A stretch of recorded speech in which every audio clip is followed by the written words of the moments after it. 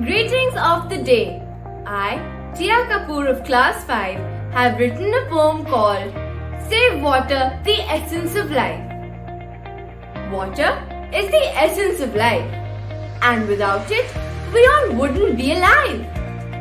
With every drop today, ignored and wasted, there will soon come a day when crops will not be harvested. Streams and rivers will run dry.